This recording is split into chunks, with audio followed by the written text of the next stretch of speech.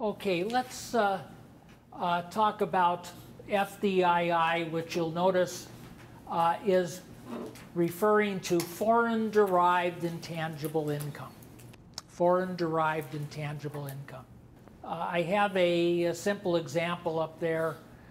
Product sales of 300 to U.S. customers, 200 to foreign customers for use outside the U.S. Cost of sales and allocable expenses, 500 of sales in total, 250 of cost of sales and expenses, gives 250 of company-wide income after cost of goods sold and expenses. The question is, how much benefit is there? You know, just roughly, how is this calculated? This, we say, is foreign derived intangible income. Congress, in thinking about what excess income there is outside the United States, or this income inside the United States that should receive this benefit, Congress is thinking about income attributable to intangibles being very movable. It's easy to move intangible assets from one legal entity to another. Now, again, how it's done and what the tax consequences might be of the move, that's something that we can talk about later on, both in the transfer pricing discussion and excuse me, the following week, where we try to bring all these things together and talk about how they interact in a hypothetical situation. But Congress was thinking about this income from intangibles. Now, does income from intangibles sound like something that is really an objectively determined figure, or does this sound pretty subjective, figuring out what the value of intangibles are and how much net income you're going to earn from them? Does that sound objective or subjective? Yeah, terribly subjective. You know, who knows? Okay, so Congress came up with a formula to just arbitrarily say, this is how we calculate it. We don't care whether in the particular situation it makes sense or doesn't make sense. This is what we're going to do. So what they did was they said, we will calculate intangible by looking to the tangible assets.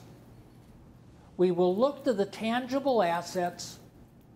We will say, okay, take the value of the tangible assets, multiply times 10%, and that'll be a nominal or assumed return from the tangible assets and whatever activities are being conducted in connection with those assets. And everything else will be attributable to intangible.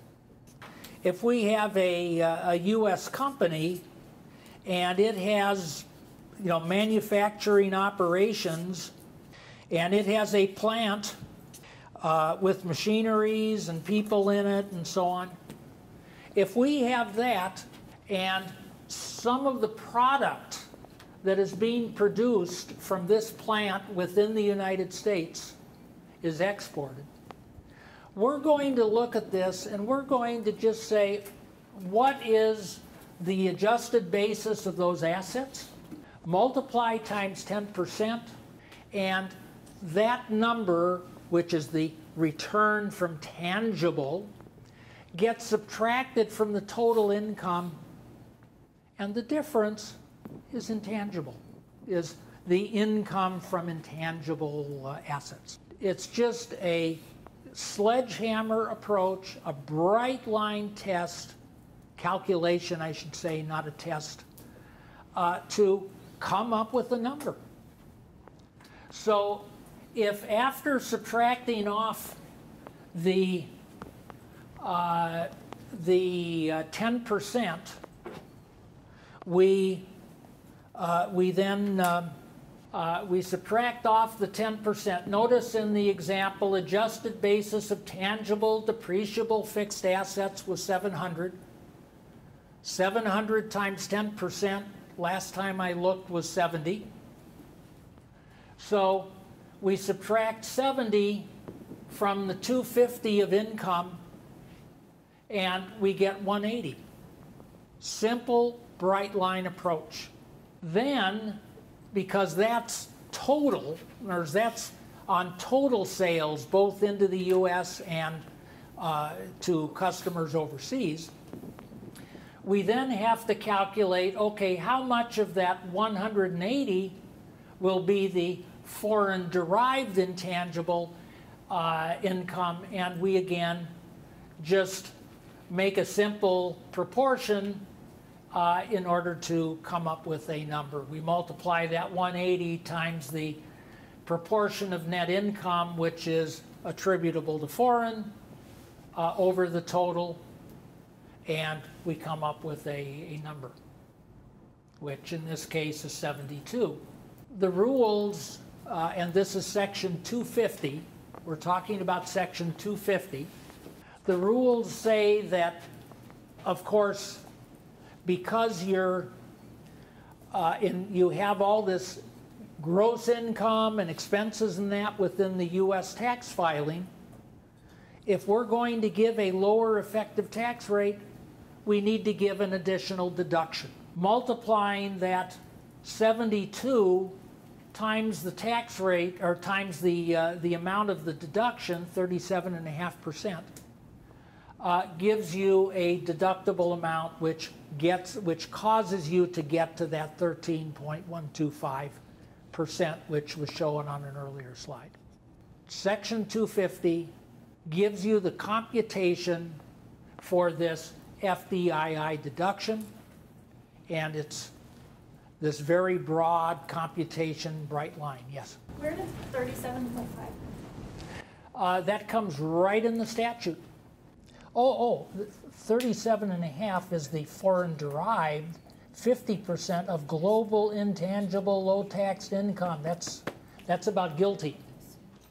Oh, in 250 it has stuff about GILTI too. Right. Global Yeah. When I talk about this formula for coming up with the amount of tangible, income return, the 10% of the tangible assets, this is common to both the FDII and the GILTI. The formulas are essentially the same. And that difference between the 37.5% that you saw there, which is the 37.5 up here, that's what creates the 13.125, and the 50% you referred to, which relates to GILTI, that's what causes the 10.5% that GILTI results in. The definition of intangibles in this is not specific to IP, right? It's basically if you're operating... Actually, there is no definition of intangibles, because all it says is take your total net income from these activities, subtract off the tangible portion, and therefore whatever's remaining is intangible. So there is no definition of intangible. So regardless of your line of business, you are going to have it. Yeah. Regardless of everything else. I mean, you may be doing something which has no technology at all. So if you are a tech-heavy, IP-heavy organization, is this helping you out because now you're only having that 10% count? Okay, now you're asking something really interesting. Now notice this subtraction of the deemed intangible, tangible income. Notice that subtraction. The higher that is, the higher the subtraction, the higher the adjusted basis of your tangible assets, the lower the benefit is down at the bottom. So this is actually discouraging additional U.S. investment in a manner of speaking, because to the extent you increase your tangible asset base, you're reducing the amount of your FDII deduction. Now, I said this same formula is for guilty as well. Well, gee, when we get to guilty, which will be next, we'll see that whatever that 10% of tangible is, okay, that's free of guilty. That will qualify for the zero tax in the U.S. when dividends are paid under the participation exemption. So to the extent we increase our asset base outside the United States, we lower our current guilty tax and we're better off. Does this make sense? Well, does it make sense? Well, maybe, maybe not. But why it's understandable is that there's a logic which has permeated transfer pricing concepts and taxation generally for the last 100 years or so, that if a company is really doing actual activities and owns assets and does whatever it does, then it should benefit from those assets and activities because they were its own. So to recognize that companies that have legitimate businesses outside the United States that really do have actual assets, they have their own manufacturing facilities or whatever, that's legitimate activity. You shouldn't be penalizing them for that. And as a result, any appropriate income from that should be allowed this territorial tax benefit of the participation exemption when the earnings are eventually repatriated through dividends to the United States. So there's absolutely logic as to why it's this way. But of course, what it does is that it's one more encouragement to actually move something and have real jobs and physical assets in that other country, in some other country outside the U.S. Clearly, their overall goal is to try to discourage pushing business into foreign companies, but they have not achieved it. And these kinds of things, it's understandable why they're there, but the reality is that it's an encouragement. It's more motivation to move assets and profits outside of the U.S. Okay, so just to summarize that simple example that we just talked about, the difference between 21, which would be the tax if there were no FDII deduction, the difference is roughly 5.67, the tax calculated using that FDII deduction. This is the encouragement of more activity in the United States. Now, I haven't mentioned it, but there's a new term which you should at least have heard of, and it's referred to as QBI. Okay, Qualified Business Asset Investment. Easier to say QBI. That is that adjusted basis of the tangible assets. 10% of QBI, that's going to be the subtraction from total income to get to that intangible amount. And this QBI is relevant, again, for both FDII and for the guilty that we continually refer to. One thing which is kind of interesting before we go to the next slide, the item at the bottom income earned through foreign branches. A U.S. company can, of course, operate through offices and facilities within the United States. A U.S. company can also qualify to do business in some other country and set up manufacturing facilities in a branch. Because their focus was on encouraging investment within the United States, they specifically said that if you have production activities inside a branch outside the United States, there would be no FDII benefit for that.